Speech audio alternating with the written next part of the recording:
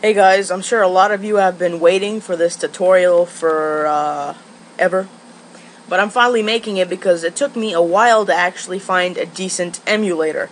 I downloaded EPSXC 1.7, but that one was complete shit. I mean, I couldn't even change discs. It was slow when starting games.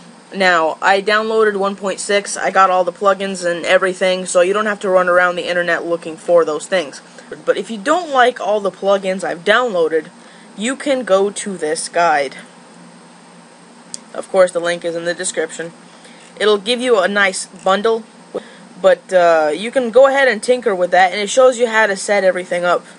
Especially for visual learners, because here in setting up the video, it shows you where you should arrive. Like if I click, it's going to pop up. It should show up on this screen.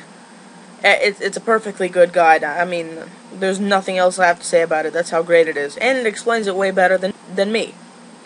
So, that's pretty much it. You just download the emulator, and when you download it, you're going to get a compressed file that says EPSXC. Once you extract it, you open up the folder, you're going to get all these things. Now, you don't have to keep going through all your folders to get to your emulator. If you go to the EXE, which if you click, it will run, what you can do to run it like a software, you can right click on it and you're going to click on Pin to Taskbar. Now when you do that, it's going to appear down here.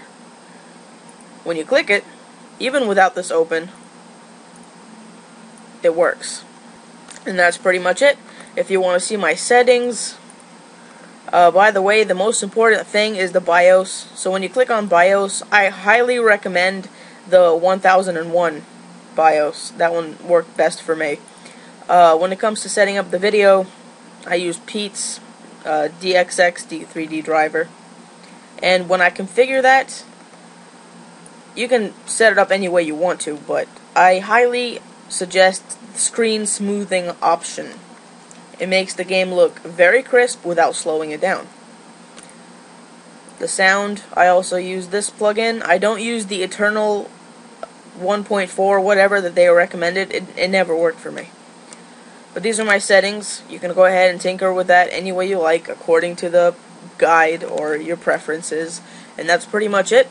Right after this tutorial, I'm going to show you how to set up your gamepad if you have a PlayStation 3 controller or some kind of controller that lets you play games on your computer. So stay tuned for that, and happy gaming.